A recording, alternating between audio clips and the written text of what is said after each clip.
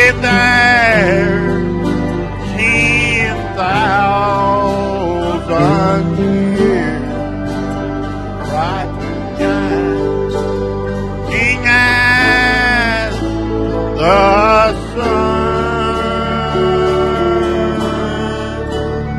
we know this day to sing God's praise than when we first begun.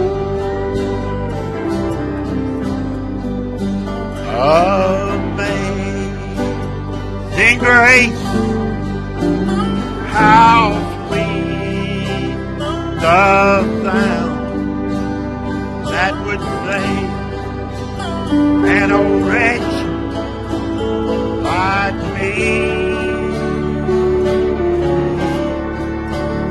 I once was lost, but now I'm found. Was blind, but now I see.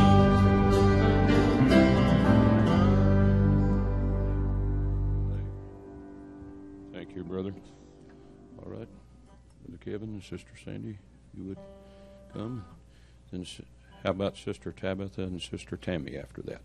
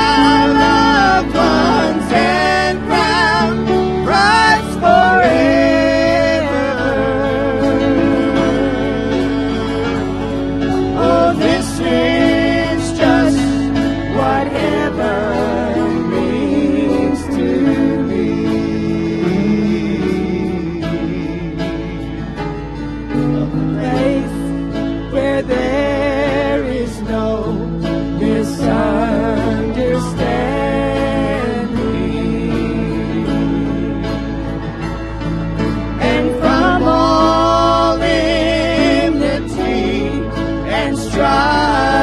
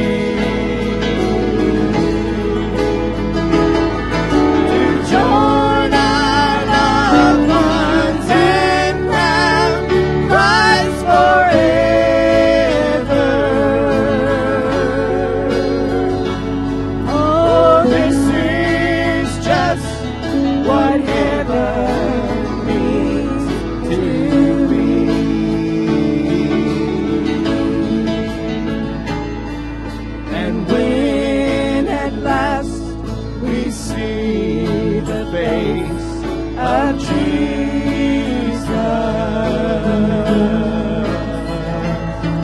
Before whose image other loves all free.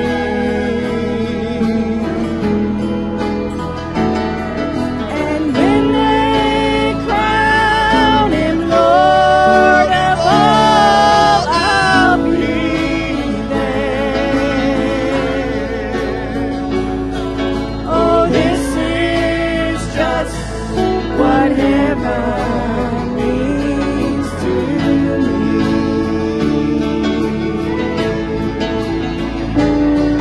What will it be when we get over yonder and join the throng upon the glassy sea?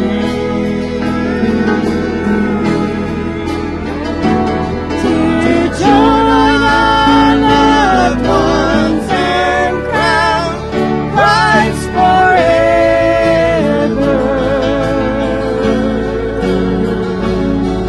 Oh, this is just what heaven means to me.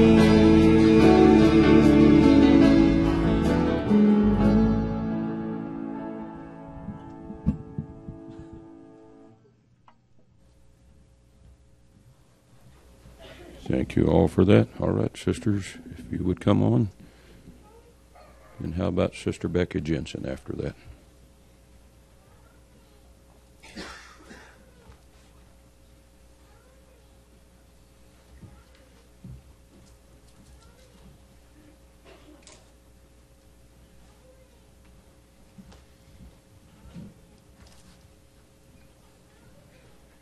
Shackled by a heavy burden, 'neath the load of guilt and shame.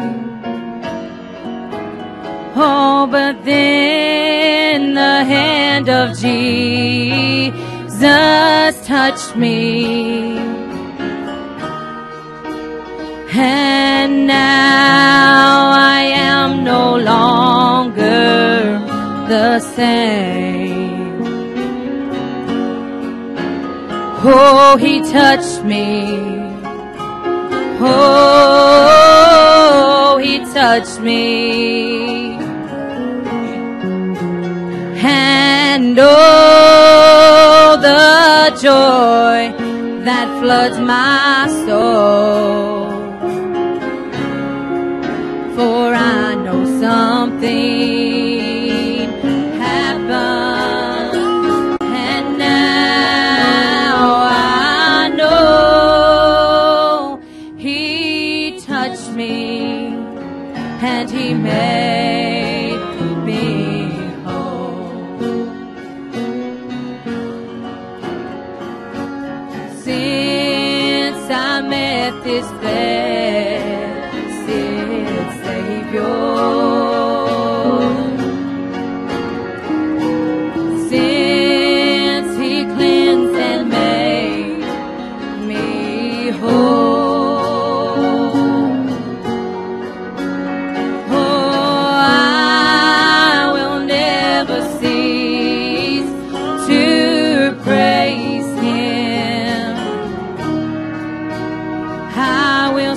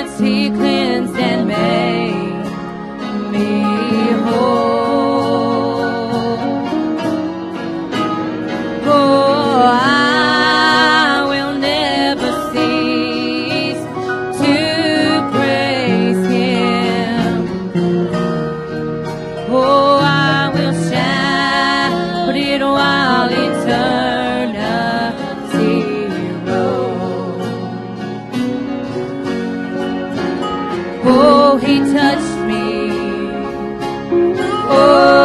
Oh, He touched me. And oh, the joy has flooded my soul. For I know something happened, and now I know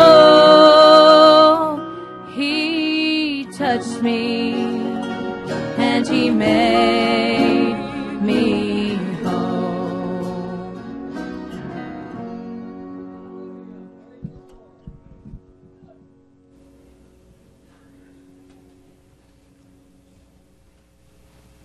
Thank you, sisters, for that. All right, Sister Becky.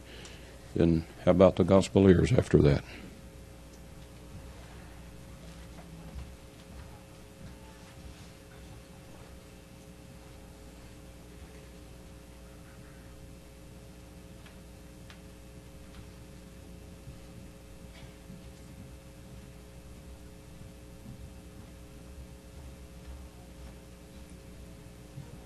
I was thinking of a song the other day. I'm not going to sing it, but I was thinking of that song they used to sing, Step Into the Water. And I know we have to make that step. I'm talking to myself. Got to make that step to get those blessings and to walk further with the Lord. And that's what I want. That's my desire.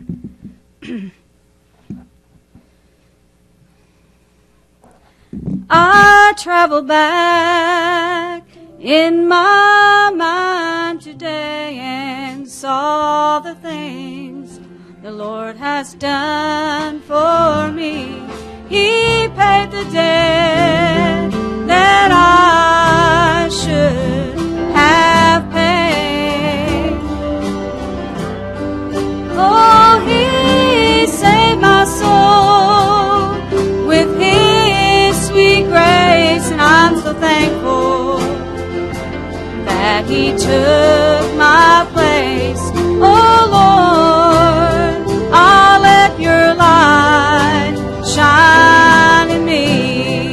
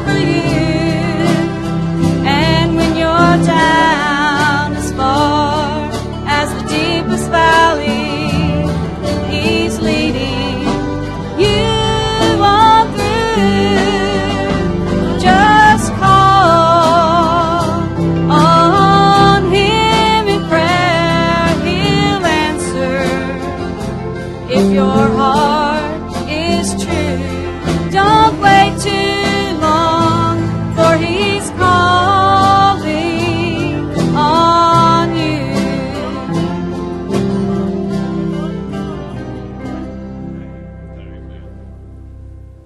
Thank you for that, sister. All right, if the gospel ears would come on.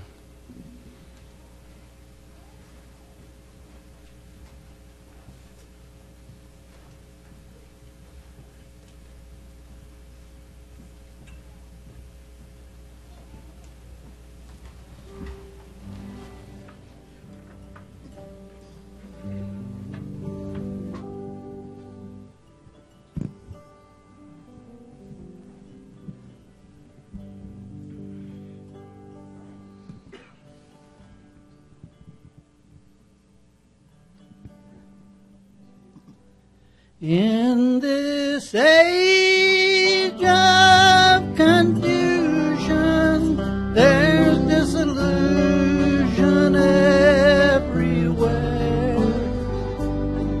It's hard to find true peace of mind or someone who really cares.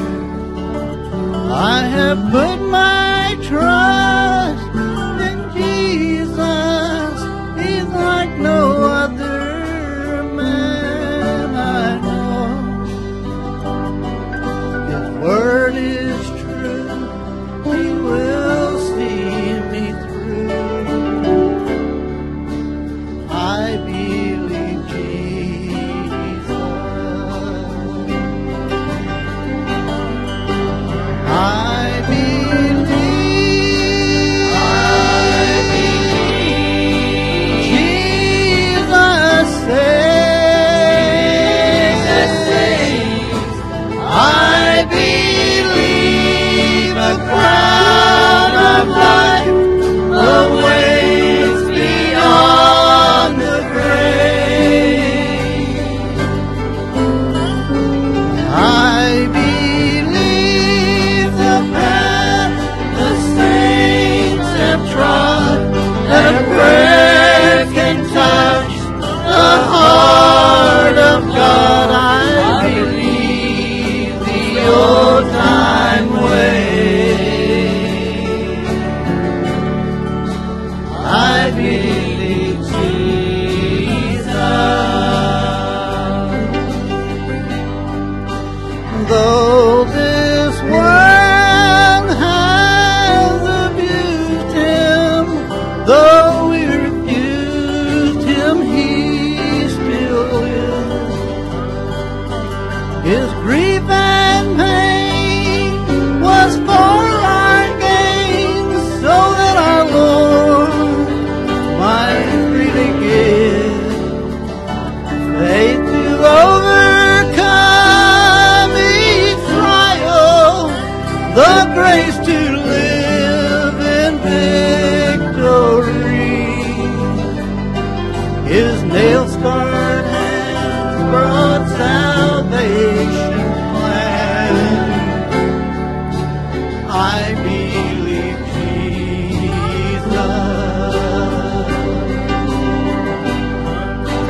I believe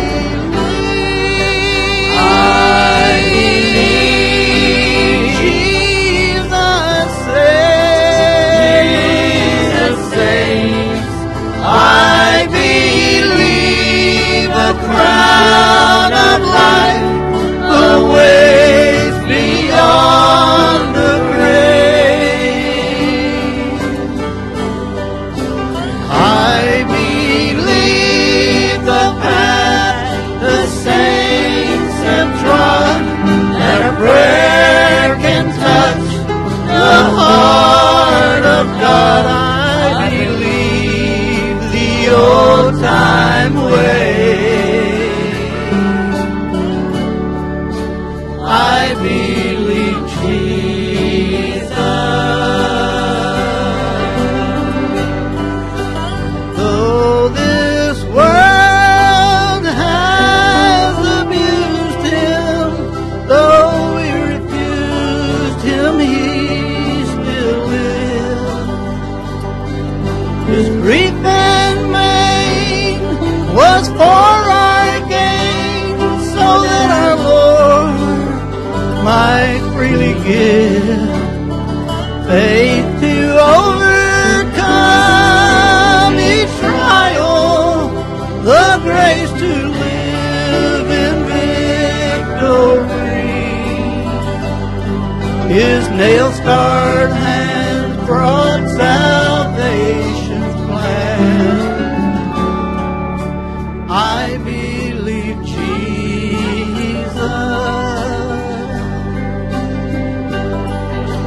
I believe Jesus saves.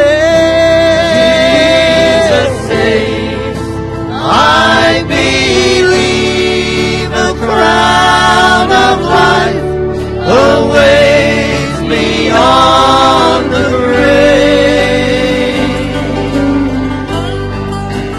I believe the path the saints have trod, and a prayer can touch the heart of God. I believe the old time way. I believe Jesus.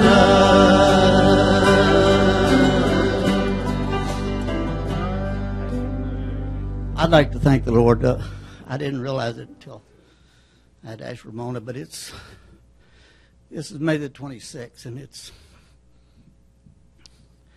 been 13 years since he brought me out of that truck. He didn't have to do it. I didn't think he would. I had already given up. He hadn't. And I want to be thankful for him, because you can't forget the things he's done for you. You won't realize everything he's done for you because he does it daily. But there are things that you just can't forget. I remember that. And I remember in 2009 when he brought me out of the hospital, when very few people thought I would come out. But he was always there, and I thank him.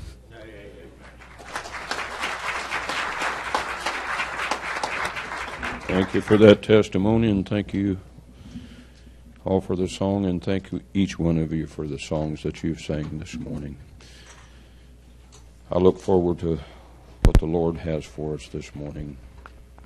I always do, and I know he has something for all of his children from his precious word. So I'll turn the service over to Brother Allen at this time.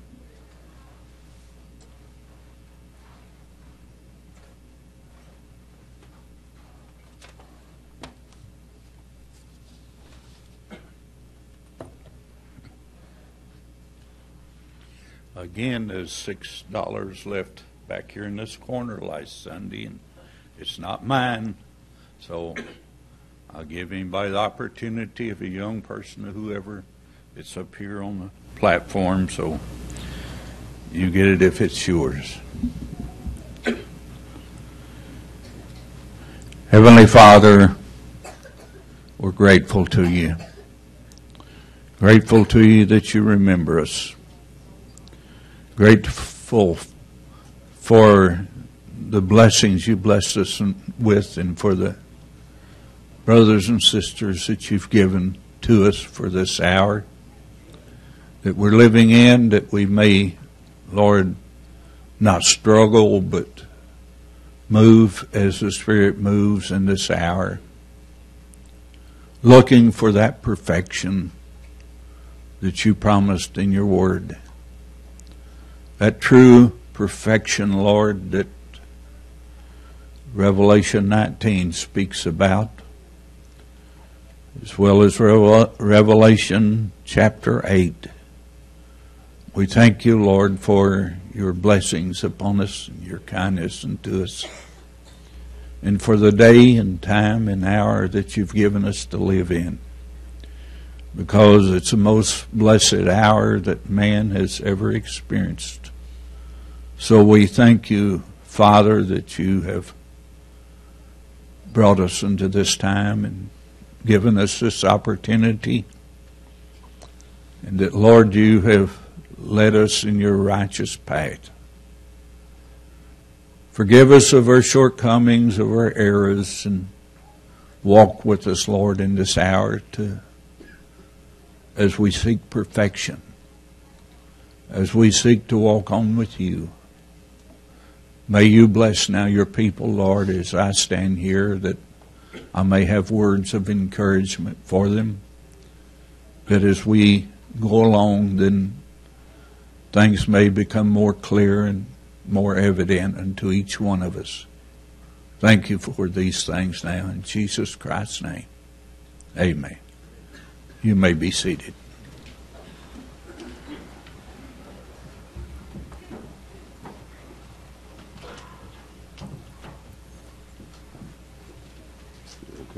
Good, thank you.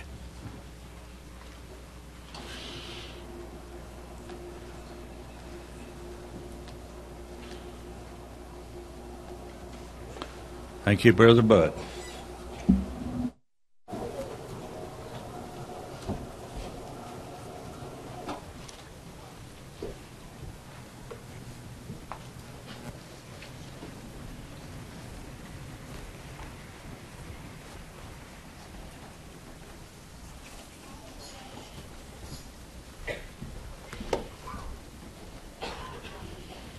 Well, it's good to be here again today and to see each one of you here.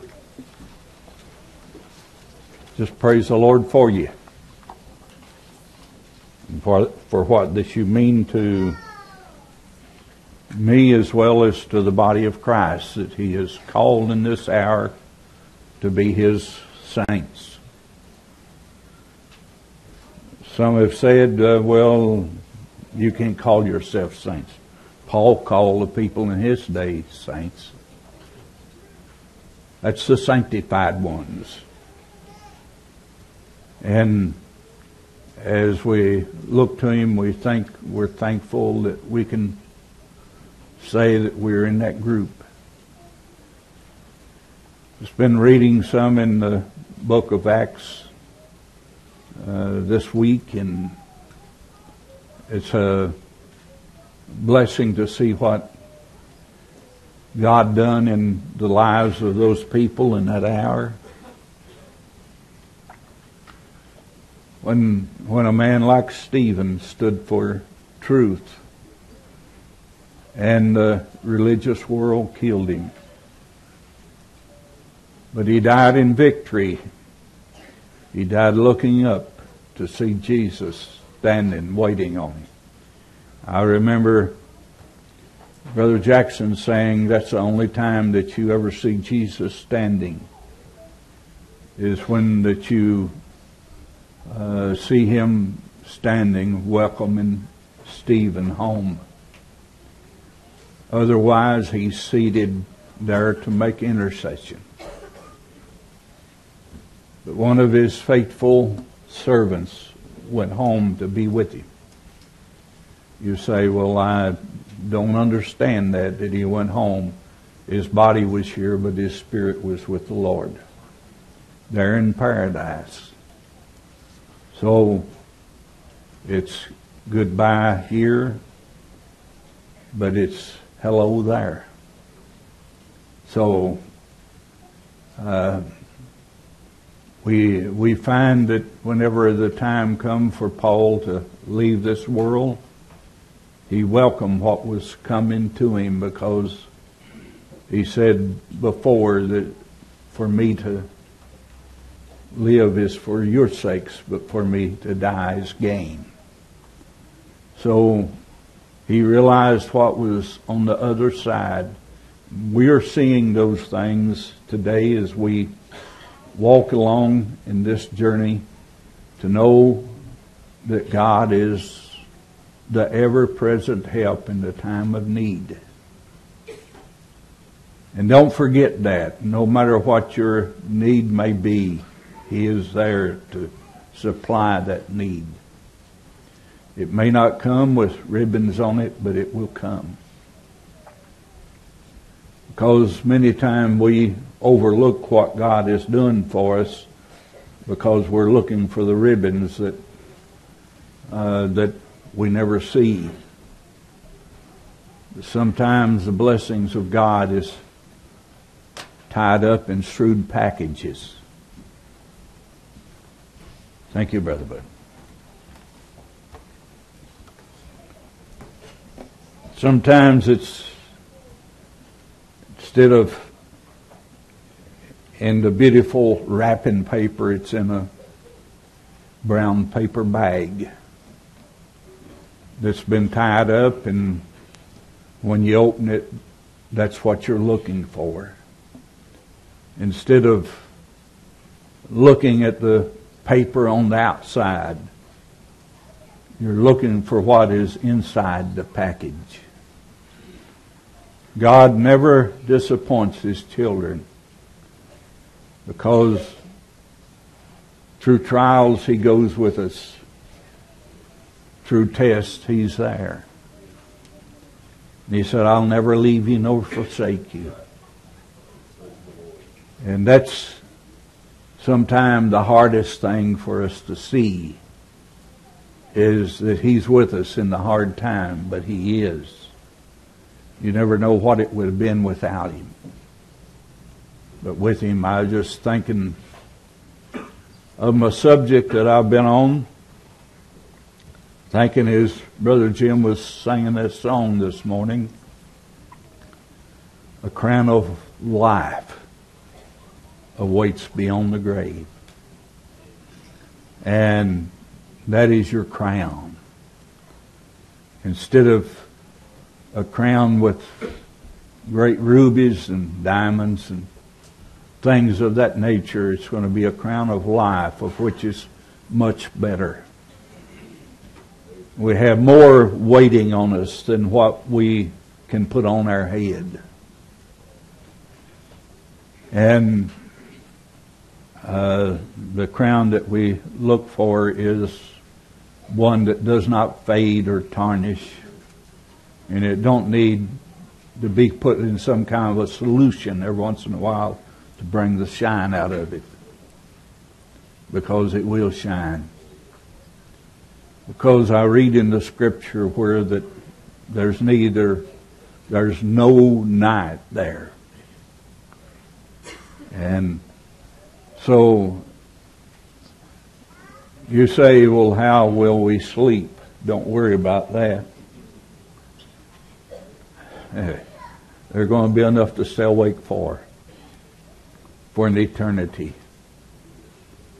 We thank the Lord today for His mercy that He's shown us, His grace that He's shown upon us. There was something that I read last week that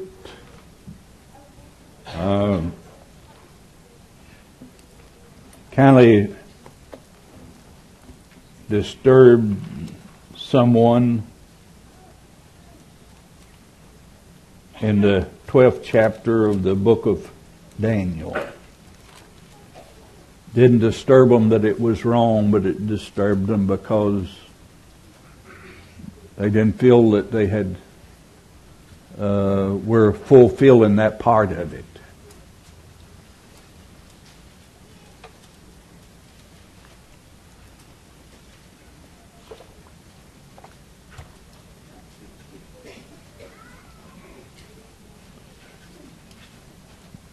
I know I read down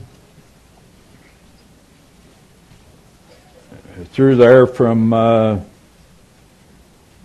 4th verse through the 10th verse.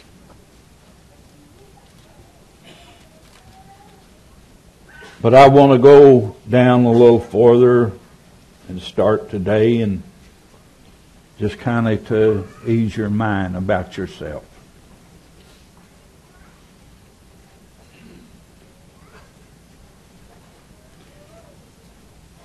The 8th verse.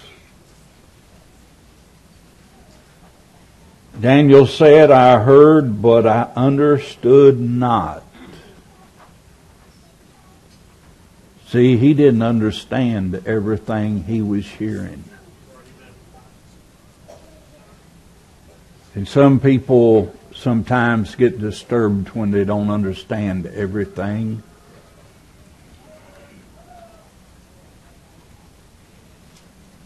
And they think that they're not measuring up to Scripture because they don't understand everything that they hear. But even Daniel here, because it wasn't time.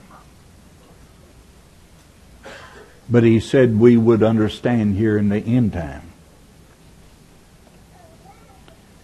And I heard, but I understood not. Then said I, O my Lord, what shall be the end of these things? He is disturbed. He's made to wonder because he don't know what time or when this is going to happen. And he said, Go thy way, Daniel. See, he still don't give him no answer. Go thy way, Daniel, for the words are closed up and sealed till the time of the end. Now, we're at the time of the end, and we understand what he was talking about. But everybody is not going to understand at the same time. That is something that comes by revelation, and the revelation to certain things is Brother Bud was talking here Thursday night when he was talking about the third day. It's not that you reject it, but it's that you don't understand right then. But it will be given you to understand. If you walk on to know the Lord, you will understand what He's talking about. Many shall be purified and made white and tried, but the wicked shall do wickedly. And none of the wicked shall understand, but the wise shall understand.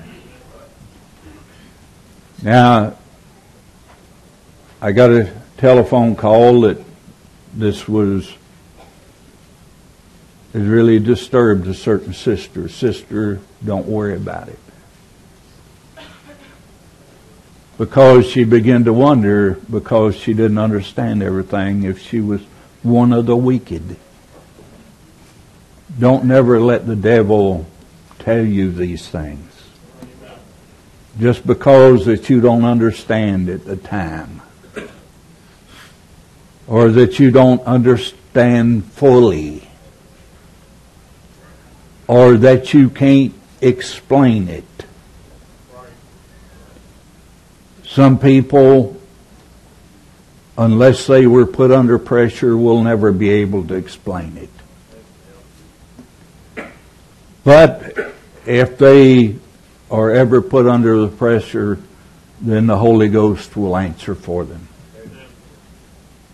We have a scriptural indication of that. Maybe I could use another word than that, but we do have scripture to prove that. That the Bible tells us not always to prepare answers for everything. Because whenever we do, then we cut the Holy Ghost out of being able to answer what we're looking for. So, if you're concerned about this message, you'll understand it sooner or later. I just wanted to give encouragement to that person today, and to anyone else that maybe things bother you because you don't fully understand everything. Because there is that 30, 60, and 100-fold Christian. That don't mean that you're less Christian if you're 30-fold than you are 100-fold. It just means that you can't explain everything. You believe it, but you can't explain it. Because you're trusting that there's a ministry that's going to tell you the truth. And that you're going to be stirred in the right direction instead of a wrong direction. So, just go on and serve the Lord and don't let the devil worry you about things that you don't understand this morning even. Now, I know I've spent a lot of time on Revelation 8 and Revelation 10, but I'm going to go back there this morning because I feel that there's a further explanation of this to make it more clear.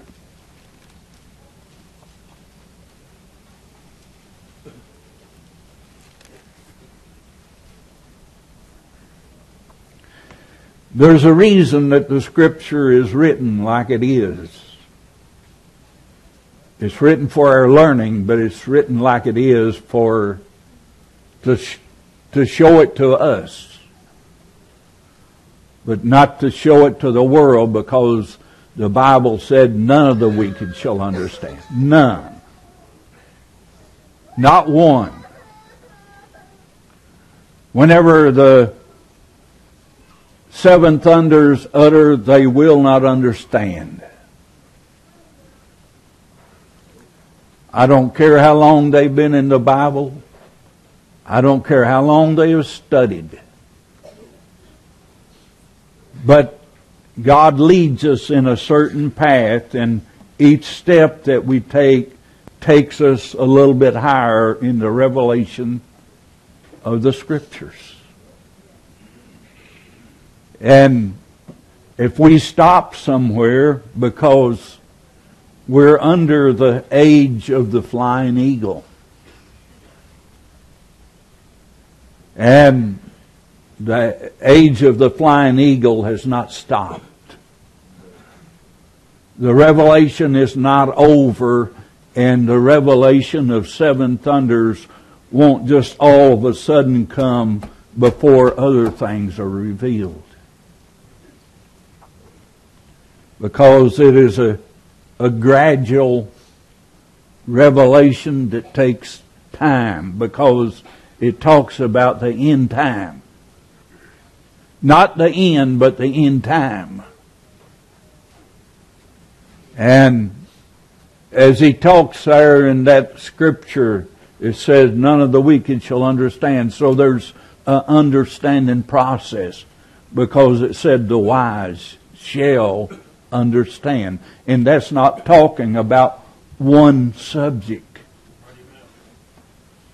That's talking about God's revelation to build us up till the time of the thunders. So we go back to the 8th chapter, which I've read and gone over. And when he had opened the 7th seal, when he had opened the 7th seal, there was silence in heaven about the space of half an hour. So the seal, of which that I have a seal up there, the seals, 6 of them have been opened to our understanding. The 6th seal is not finished. Neither is the 4th seal finished. Here is seals that has held this all these years from the very beginning of when it was revealed to John. And we see that it's in the right hand of him. But here is the only seal that is holding. This one right here, the rest of them have been peeled back. And each one of them had a message in it. This one will also have a message in it. When that seventh seal is open, you have a half an hour of silence after this is open. Do you understand that? You've still got time. I don't mean time to get right, but you've got time here before the bride is taken away. So when that is open, then we find something else is going on here in this 8th chapter. Because when this seal is open, then you have your angels. Your 7 trumpet angels preparing themselves to sound. That's when they come on stage.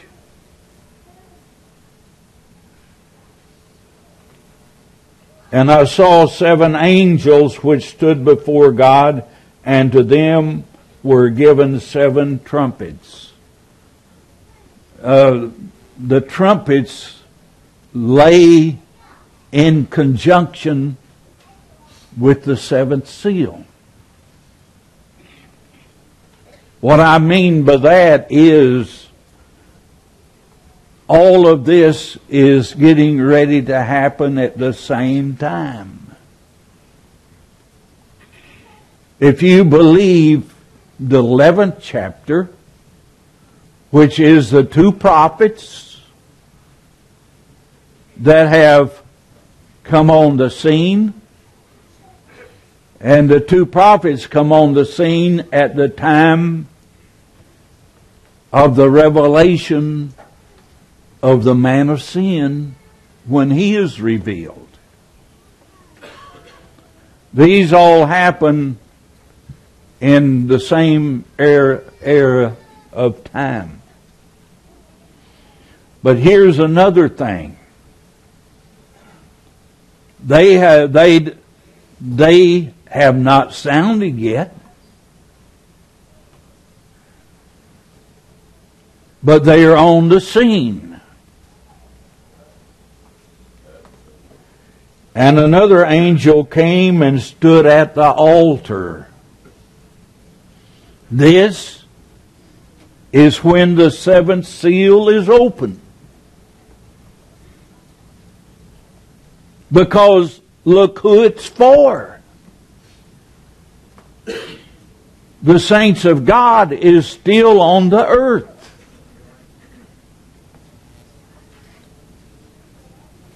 It's how we read the Scripture is what gives us the understanding of it. I'm not trying to make something up here. I'm just trying to read the Scripture and see how it pans out in this end time. And another angel came and stood at the altar, having a golden censer, and there was given unto him much incense. Much incense. I like that. Because there's something going to happen with this incense.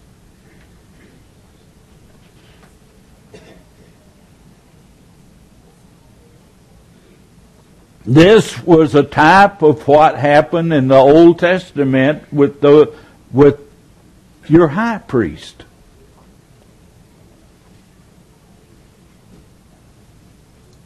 Because the smoke of the altar.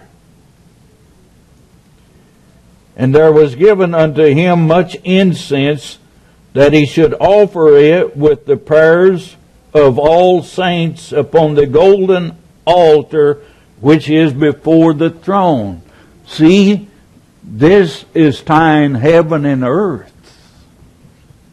The bride is still here. But the incense is ascending to heaven.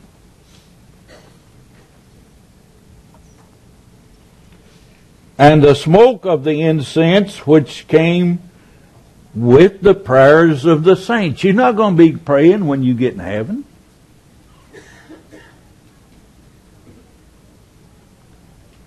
You're going to be in the presence of Him that you prayed to on earth.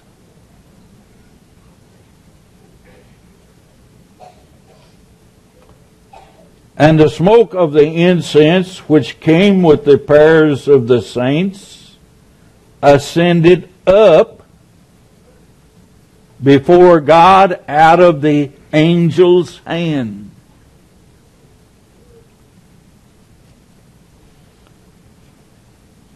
And the angel took the censer and filled it with fire of the altar and cast it into the earth.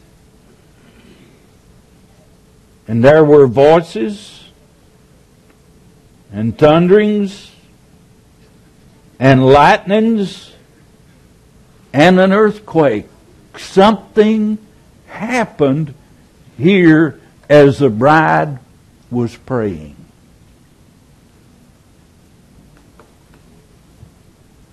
Because her prayer is going up before God. She is in tune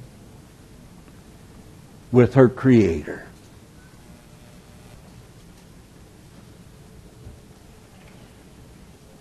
And then in the 6th verse goes along with the 2nd verse, but it don't happen till this has come about. And the 7 angels which had the 7 trumpets prepared themselves to sound. Now we know that 4 of these trumpets belong to the 2 prophets.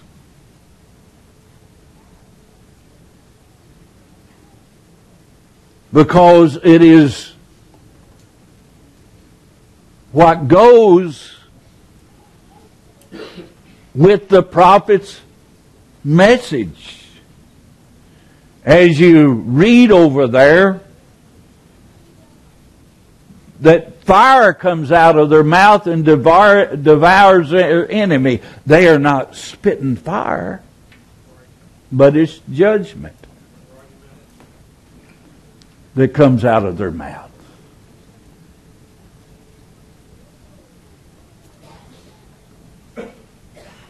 And this is all intertwined at the same time. Now we go on from there to the 10th chapter.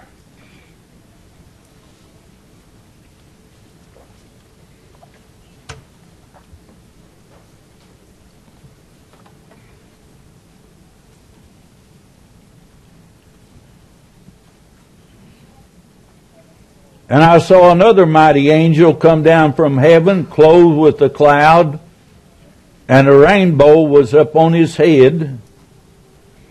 We go back to our angel of Revelation 10. This is now open in his hand. His right hand is he is swearing to heaven. The time should no longer delay. Other words, there's not going to be any more lull in what God is doing like you may think it is now. because the things that happen from here is going to be evident daily of what that God is doing after the seal is open.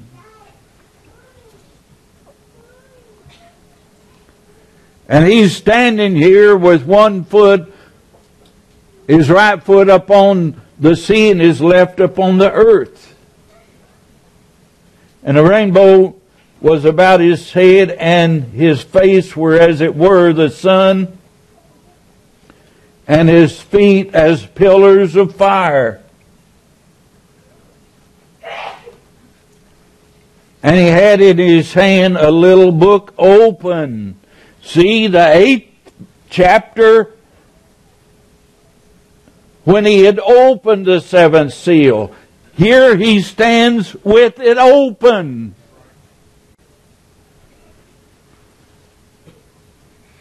That's during that half hour of silence. This whole chapter 10 is during that half hour of silence, except for the 7th verse.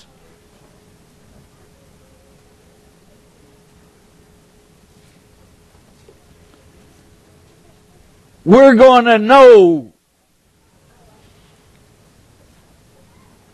from there on, we're going to know what to do. And whenever this angel with this censer in his hand and all that happens here on earth, whenever this fire is cast down to earth,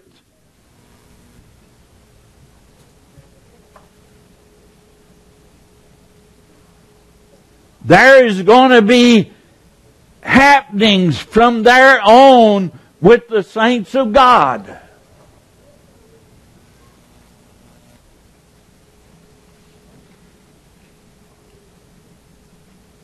And he said his right foot upon the sea and his left foot upon the earth.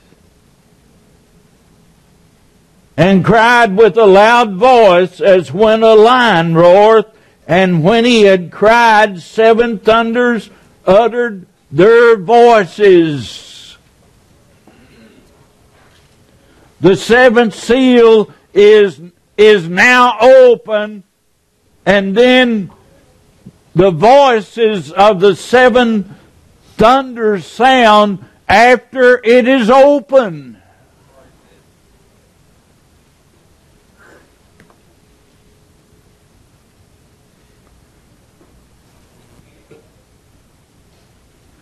All the attention of heaven is given to earth. That's the reason that there's silence in heaven.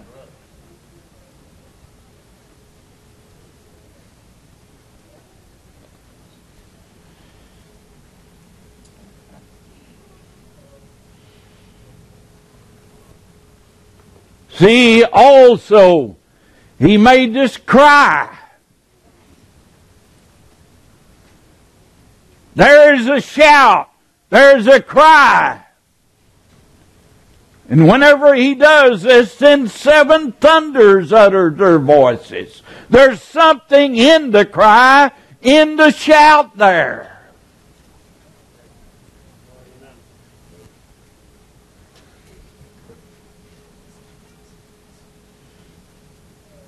He cried with a loud voice.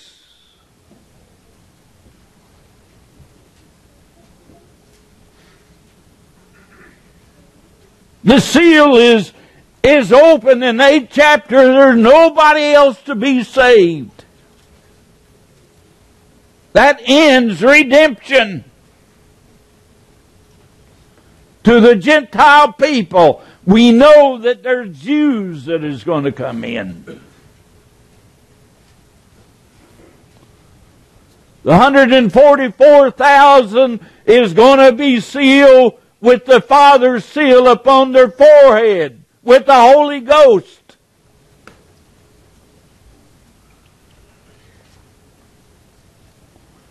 Because they have a message for this earth. And the woman of Revelation 12, she's going to be told where to go.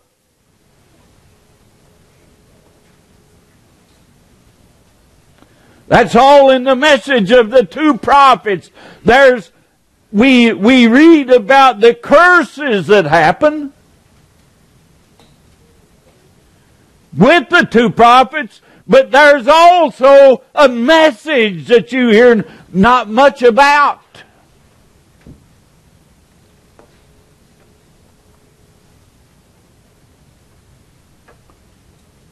And the message of the two prophets is telling them to get ready, and it will instruct them where to go.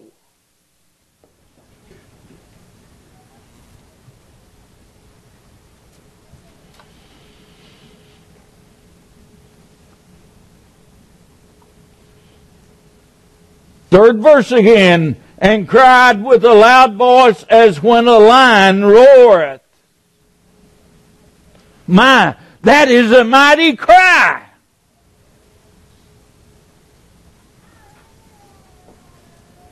It's going to be heard.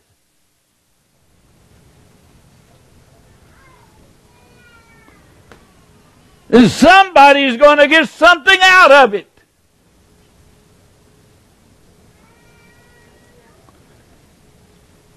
It's not just saying, hey, it's a message.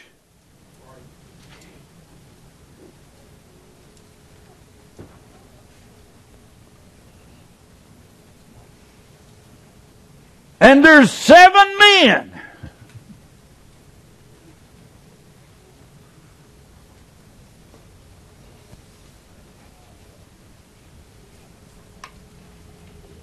Cold thunders.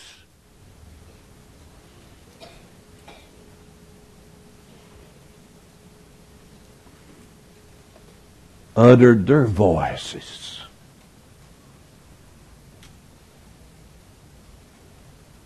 They spoke with authority.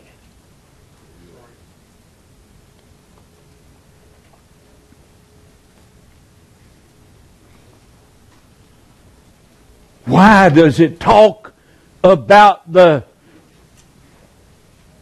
John? Why does it talk about him whenever he eats the little book or the scroll?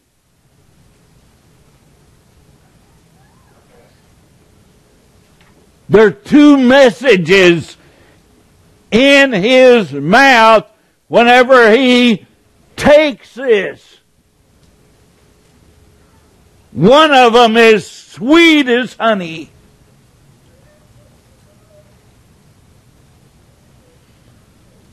And the other makes his belly bitter.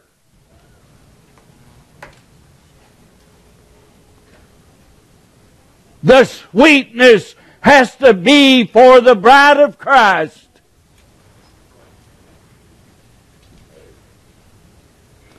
And the bitter has got to be for this wicked world.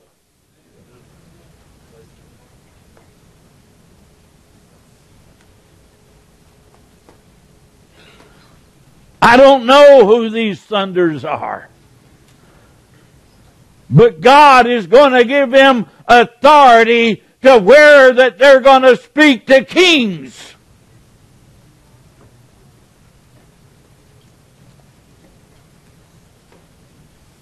Now I'll say this. It's going to take the scene of the television.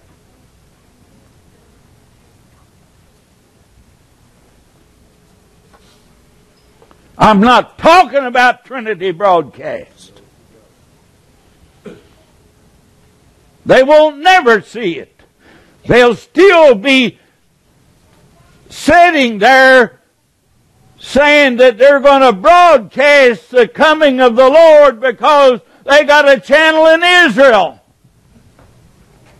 and got it trained on the Mount of Olives so they can witness His coming.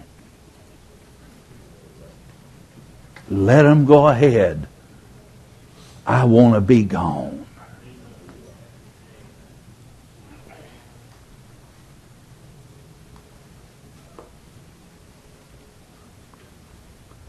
be blown to smithereens. Man is so silly in what he's thinking that is going to happen.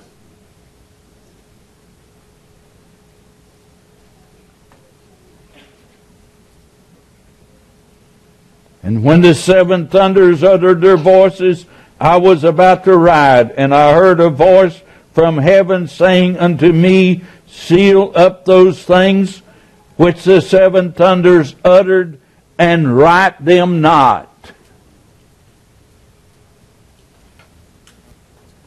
John heard the message, but he was told, write them not. It was erased from his mind. God knew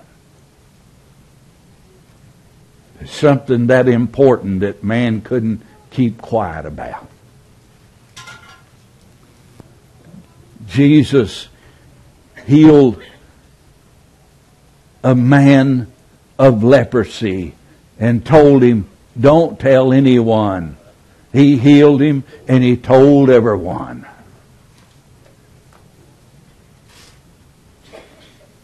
If you want to keep anything quiet, keep it to yourself.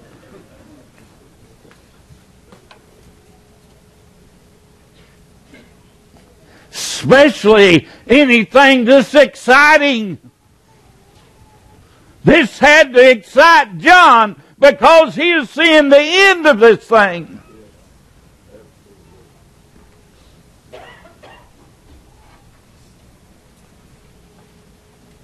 He's sitting, as the old saying goes, he's sitting on the balcony of heaven looking over the situation.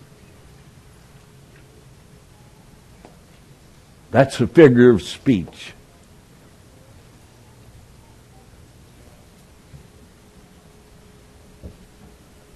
God's give him a bird's eye view of everything. And he said, as he spoke to Daniel, these things will not be understood till the end. What Daniel did not understand then, we understand now.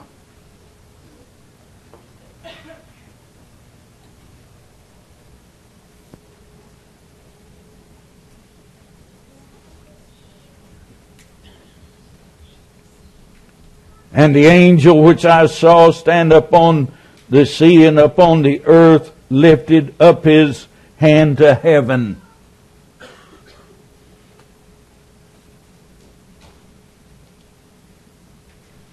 And swear by him that liveth forever and ever, who created heaven and the things that therein are, and the earth and the things that are therein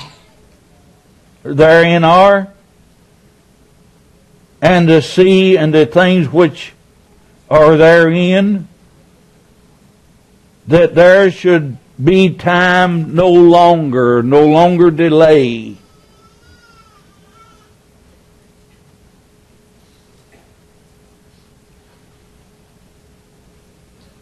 But in the days of the voice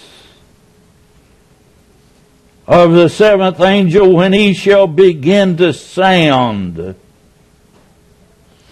When did he begin to sound? In 1963. That's when the message started, the seals being opened.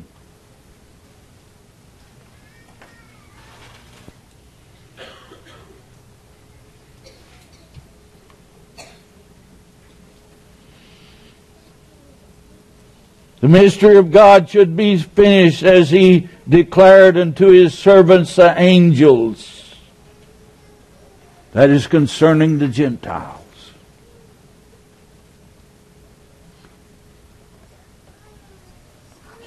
In 1963, the message was rejected by the denominational world.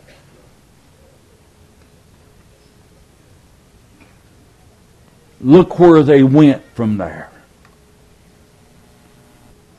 Look at all these great tent ministries and everything. They went from there to television, to their dancing and stuff. If you turn to television today, they're dancing like everything. Long hair, look like something come out of prehistoric world. And I got to believe their daddy did.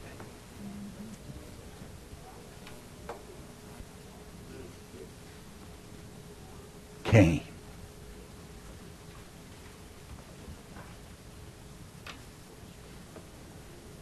The serpent. The serpent. I remember Brother Branham saying, there is, the scientists are looking for the link. And he said the serpent is the link that goes to the prehistoric man.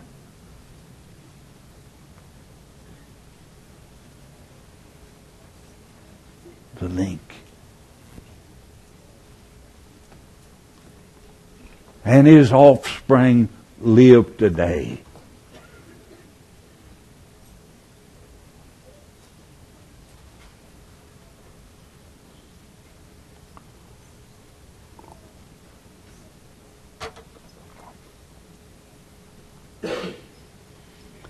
There's something here that keeps echoing and echoing and echoing, and that is the voice.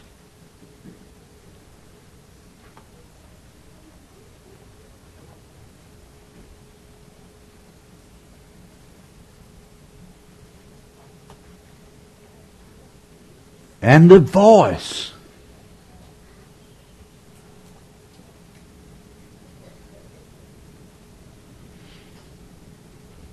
he even mentions it in the 7th verse.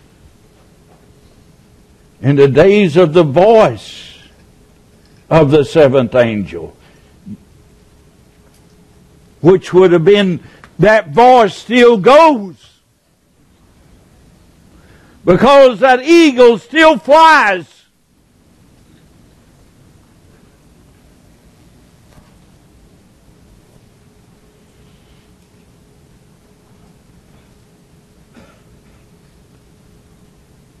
And the voice which I heard from heaven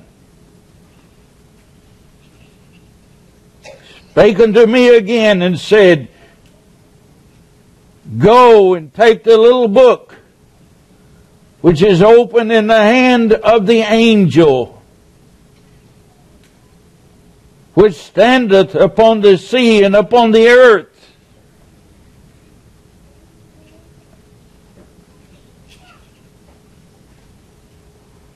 And I went unto the angel and said unto him, give me the little book.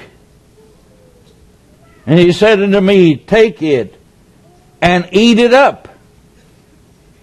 And it shall make thy belly bitter, but it shall be in thy mouth sweet as honey. That's what I was talking about a while ago.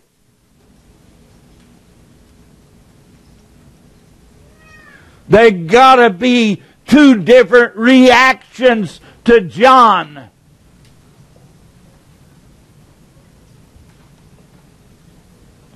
Because of the sweetness and because of the bitterness. We read that in Ezekiel last week, how that whenever he ate, it made his belly bitter, but he was talking about all the things that were going on, the happenings and all, the violence.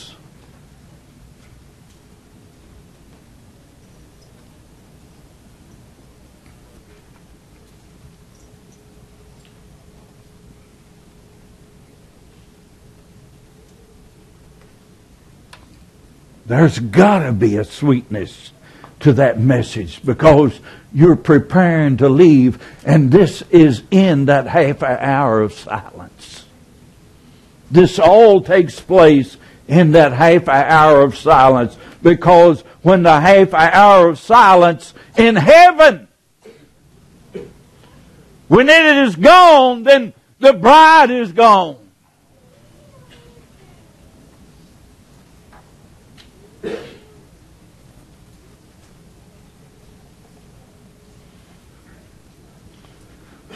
Well, I thought when that seal was open, we would be gone to heaven. But then what are you going to do with the voices of the thunders? That half hour of silence in heaven got to be a space of time on earth.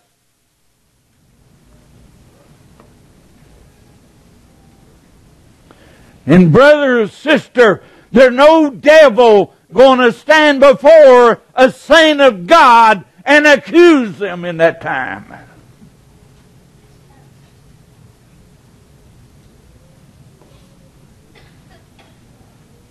The church of the living God has never had the authority that she will have then, Brother Adams. Never.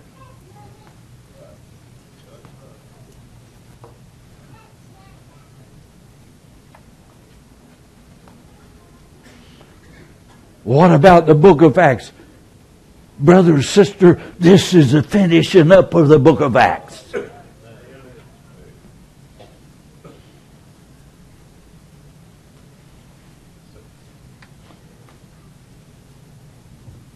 Before you're able to call, He'll know your needs.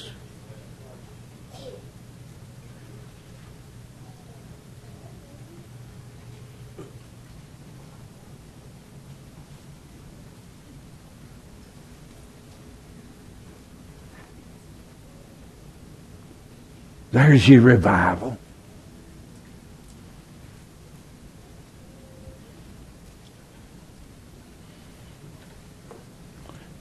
There's where your sickness leaves. There's where the devils are cast out.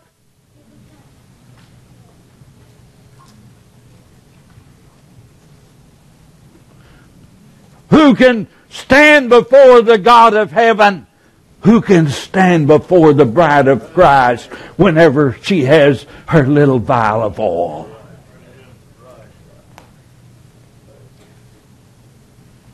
That's where Brother Jackson said, you may not feel anything now, but you will. Them old doubts and fears and things that creep upon people now, God is the great forgiver.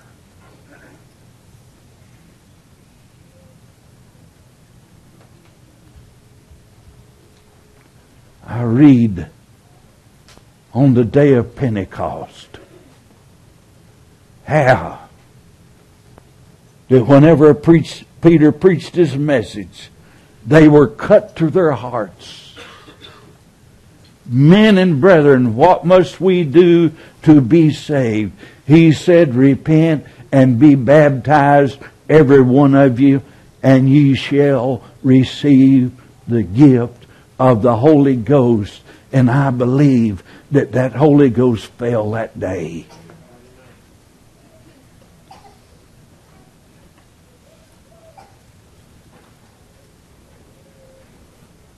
I'm saying to you now, do what you can now to get your heart right with God. Young people, that's all you need.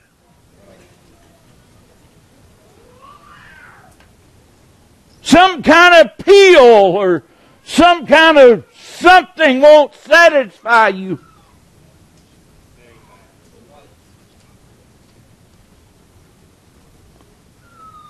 Only thing that will do it is the Holy Ghost.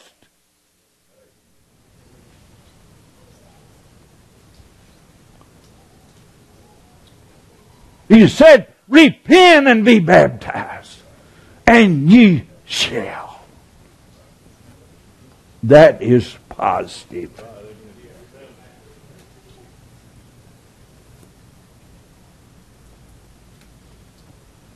I'm looking for an outpouring.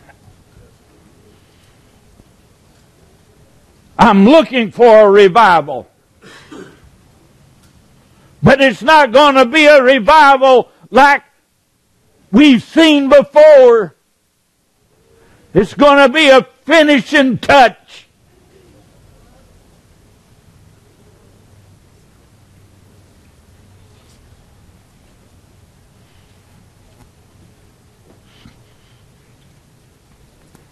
I'm not disputing anything that has been said.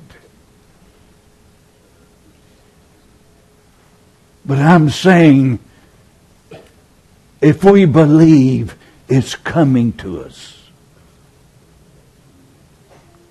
we are that generation, the last generation that will be upon this earth before the coming of the Lord.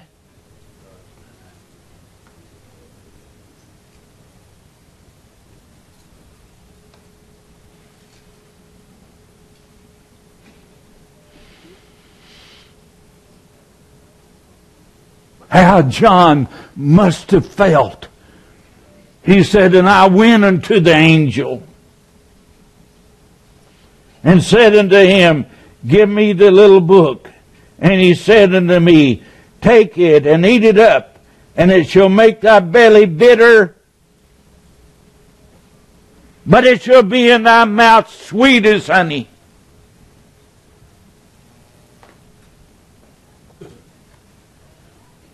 Just give me a little honey with the honeycomb.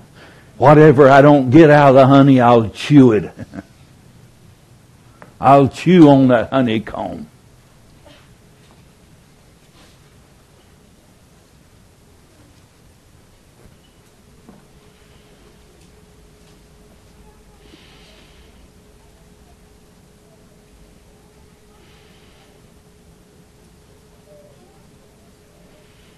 And I took the little book out of the angel's hand and ate it up.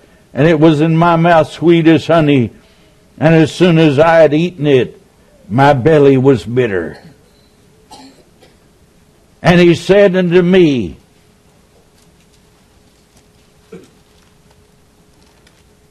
thou must prophesy again before many people and nations and tongues and kings.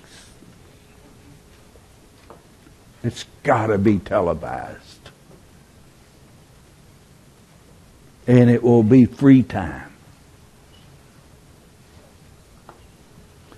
There will be nobody begging for television time. God will put it in their heart to want it, to hear it, even though they disagree.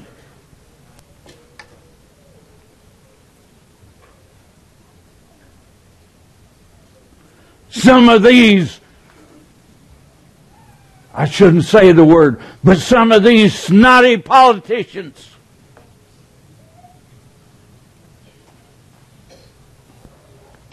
sit up there in Washington so high and mighty they're going to come down.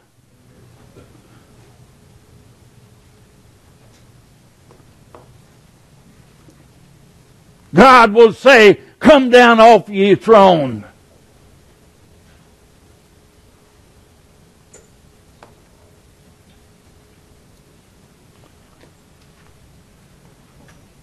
By a little ministry, uneducated.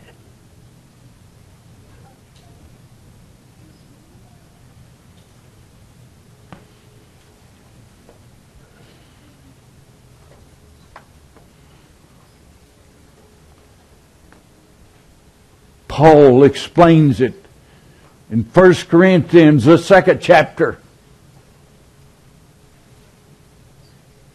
Paul was educated, but he didn't speak education. He spoke the Spirit of God.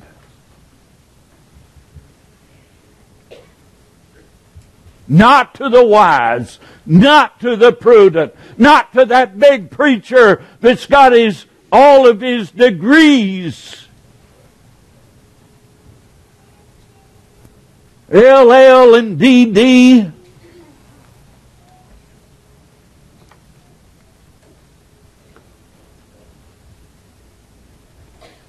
Dead dog.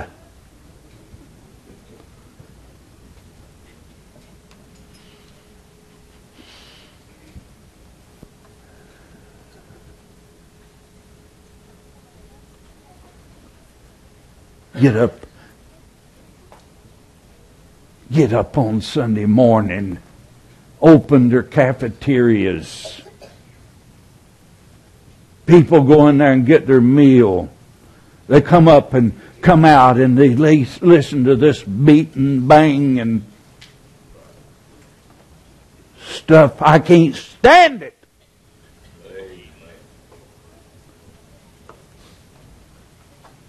Don't ever think it will be in Faith Assembly.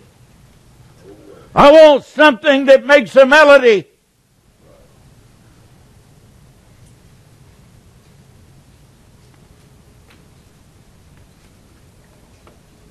Something that I can understand. I think I'm losing part of my hearing, but I can hear better than that. But the thing about it is, you can't even understand what they're saying. Long hair.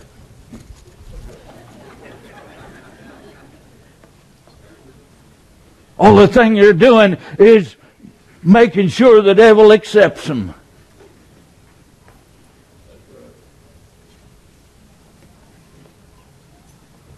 Oh my. Sick. This is a sick generation.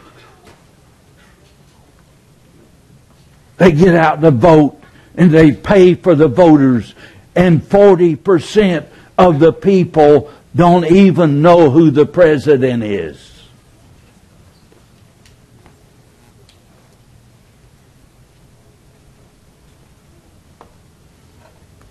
We have a lost generation of people. These old codgers get up there, and when they had the principles at one time, they get up there and they make laws, change the Constitution, take your money to support an insurance plan that will never work.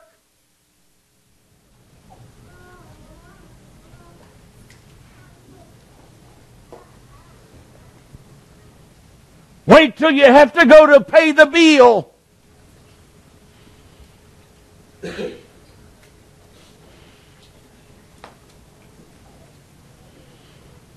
Taking it away from senior citizens in order to give it to people that never worked.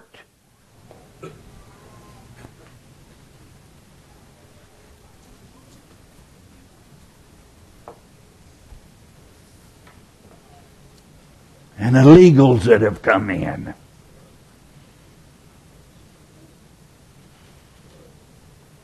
You shouldn't say that. I said it.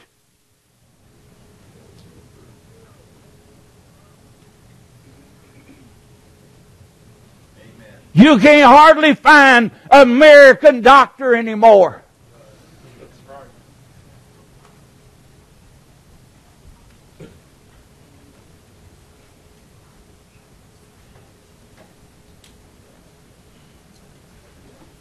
And if you understand 3 words out of a dozen, you're doing pretty good.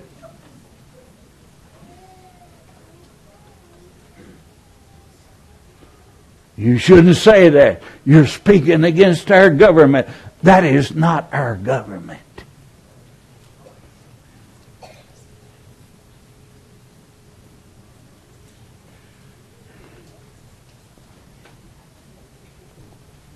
If God ever should raise up Lincoln and Washington and and John Adams and Jefferson and those people, they would take something and run them out of there.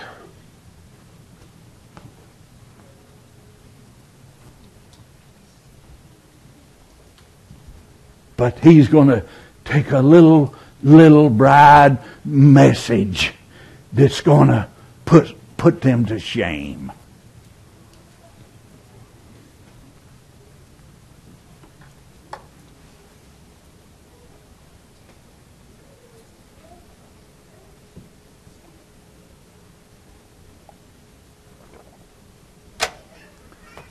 And what is the bride going to say? Come now, Lord Jesus. Even so, come now.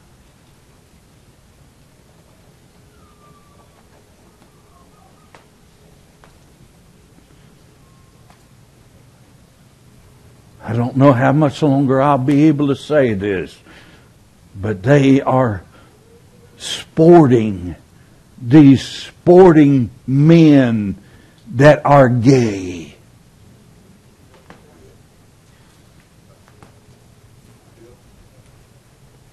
Gay marriage. That used to be a beautiful word. People even named their daughters gay.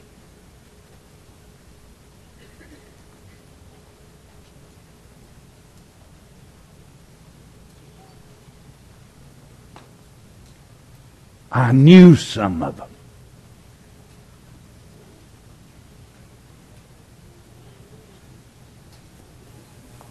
But now then, they made it a dirty word.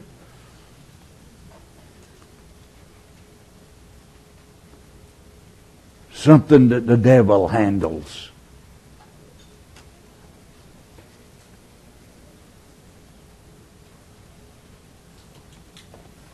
And you've got a government that supports it.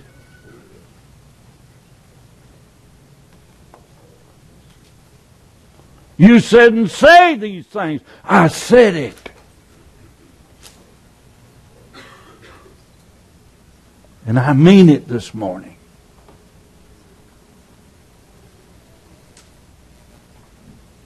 Don't put a pity party on me for not taking up for this stuff. I won't do it. I'll sit down before I'll do it. But the voice will go out. And one of these days, you men that have changed the laws of America to make it a dirty place,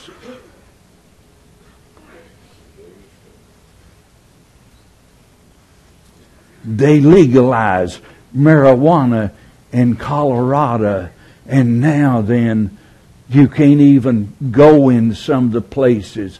They're not that friendly. I heard a newsman say that one place, he said, I can't go because it's too dangerous. So he went to a little more mellow place. And 10 out of 12 didn't even know who the president was.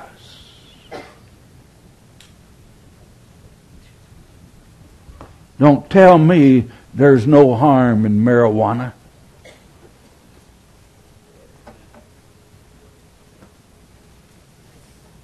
It leads you on to be a dope addict that you fry your brain and there won't never anything come out of it.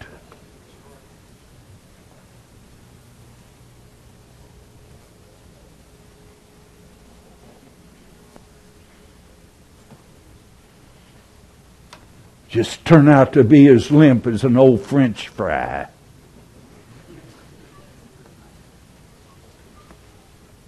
That has lost its zip.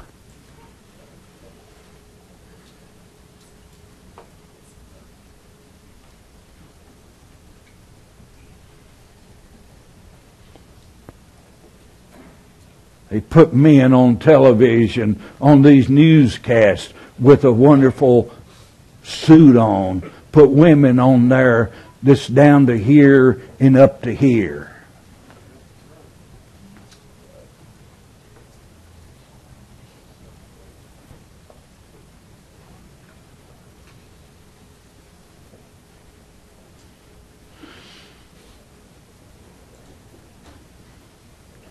And they say there's no difference.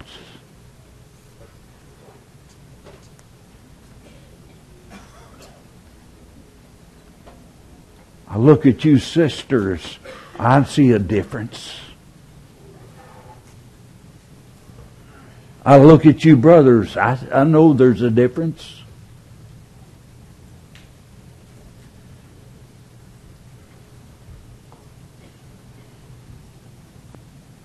Brother Dwayne, it used to not be that way.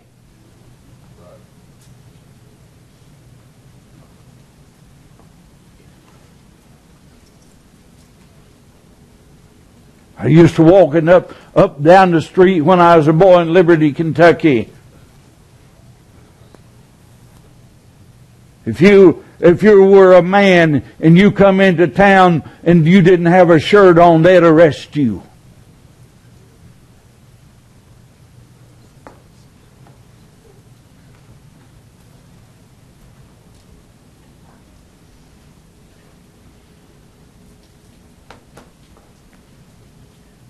Old men chewed tobacco and they spit out in the street.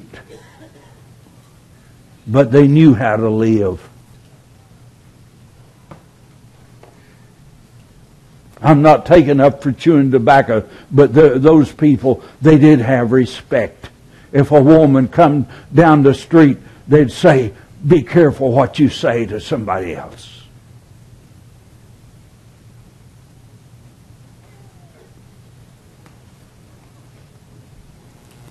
Now then the women talk as bad as the men do.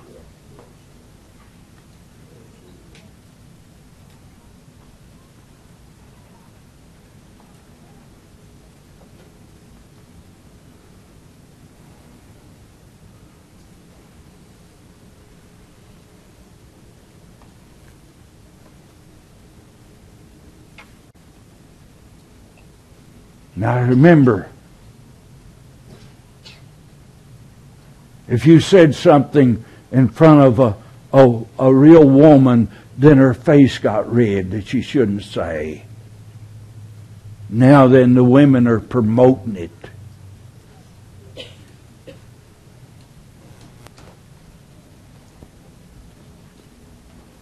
Because they got these women senators in Congress like Hillary Clinton. I can't even stomach to look at the woman.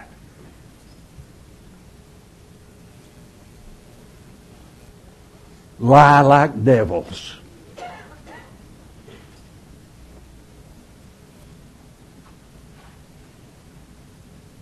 You won't listen to me now, but one of these days you'll listen to somebody. You'll hold your head down too when you do.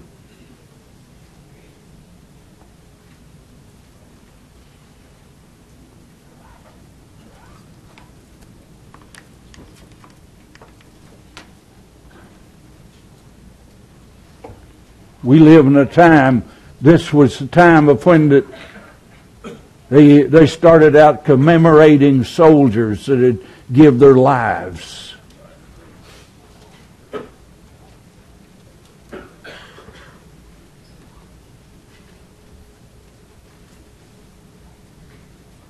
We commemorated Thanksgiving with thanks for another harvest, just like they did on Plymouth Rock.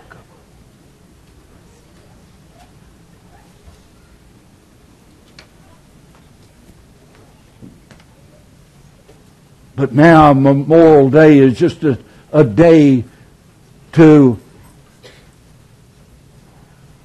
barbecue, and I don't have anything against that, without even thinking of what really it started out to be. And Thanksgiving, just Turkey Day.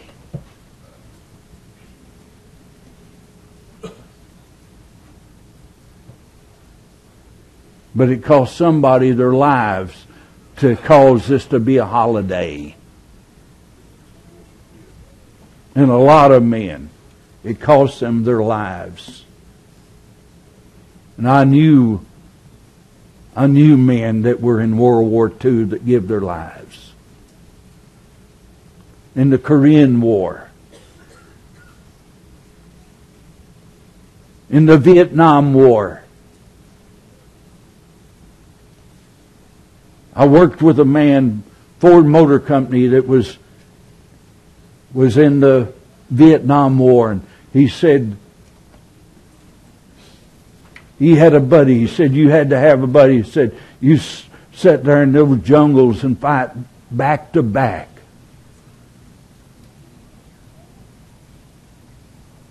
And he said you forget what your mother and your sister and your dad look like.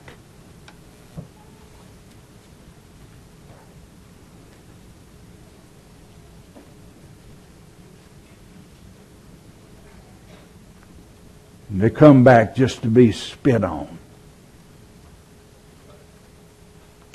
by a bunch of draft dodgers that they made president out of.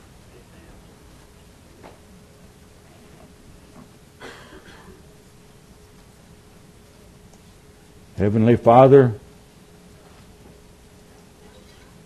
I thank you for this day. I thank you for your grace and love. I thank you for the day that you've given us, Lord, to worship and to serve you in. Bless your people, Father. Teach us to wait upon you. We bless thy holy name. And we thank you for your word. We ask these things in Jesus Christ's name. Amen. May the Lord bless you now.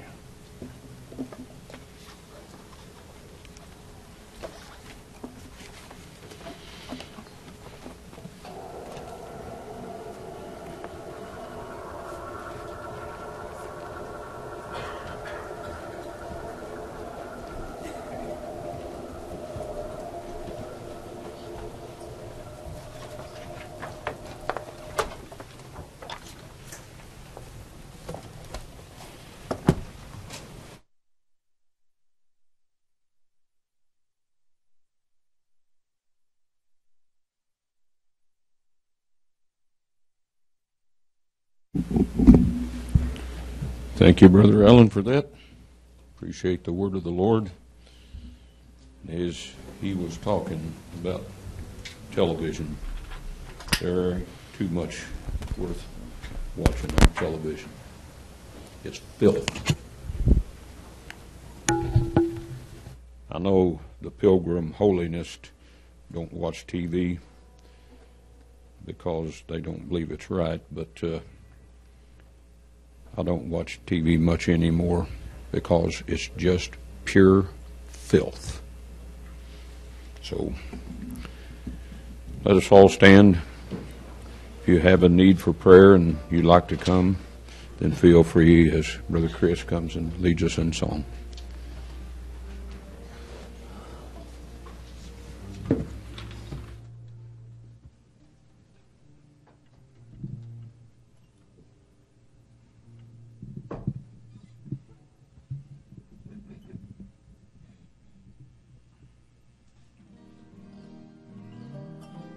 Some call it heaven,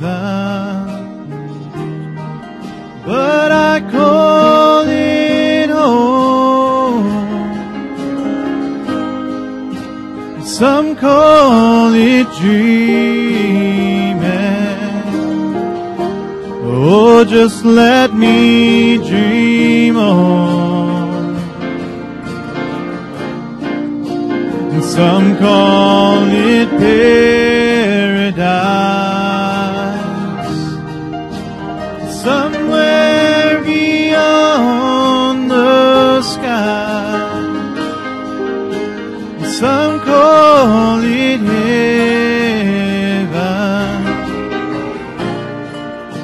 but I call it home.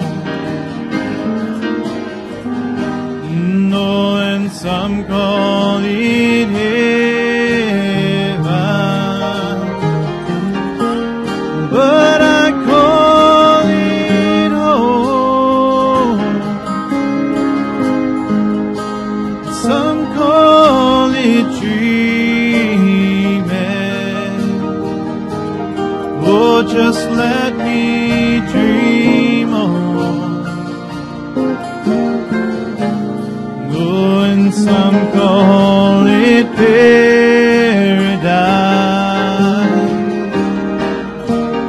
somewhere beyond the sky.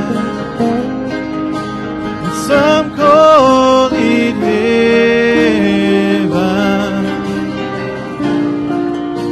but I call it home. No, somewhere beyond the grave, there is a land that Jesus went to prepare by His own hand. Oh, and for the saved by grace, there is a resting place, and in just a few more days, it will be mine. No, and some call it heaven. Oh, but I call it home. Some call it dreaming. No, just let me dream on. Oh, and some call it paradise,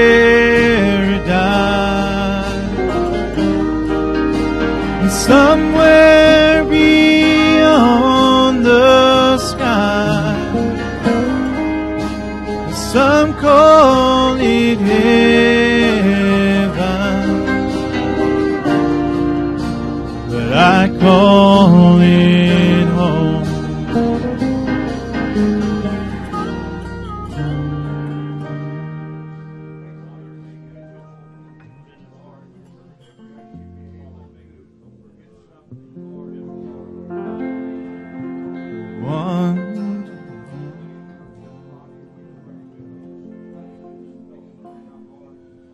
One dark night in Egypt, a fearful time had come.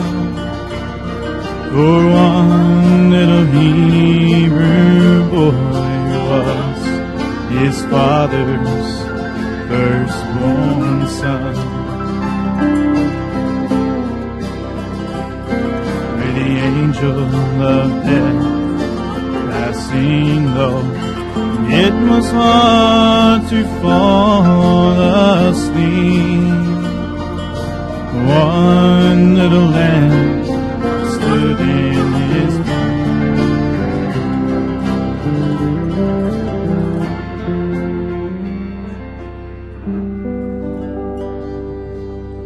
one dark night in Egypt, a fearful time had come.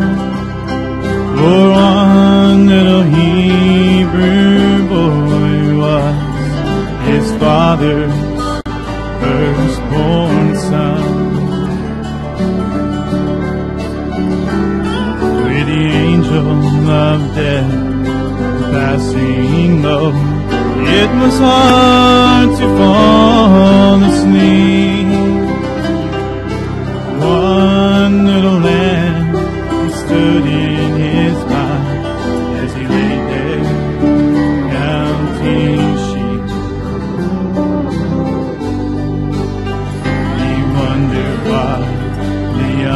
man had to die, while his blood was on the door. Through the wind and rain, it still remained, but he wanted to be sure. So he called out to his earthly father with a trembling voice, so scared, crying, "Father, will you please look and see if the blood is still there?" And he said, "Son, now don't you worry, for the blood is there to stay. The winds may blow and the rains may fall, but it won't just wash away. The blood will stand the raging storm, and apply with loving care, and safe, secure, you can rest assured that the blood is still there." And he said, "Son, now don't you worry, for the blood is there to stay. The winds may blow and the rains may fall, but it won't just wash away. The blood will stand the raging storm, and apply with loving care, and safe, secure, you can rest assured that the blood is still there."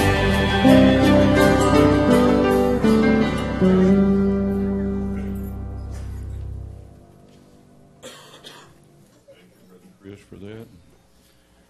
Thank you, each one of you, for being here, and pray for your brothers and sisters that are standing in need, and pray for the service tonight, and come back with expectation.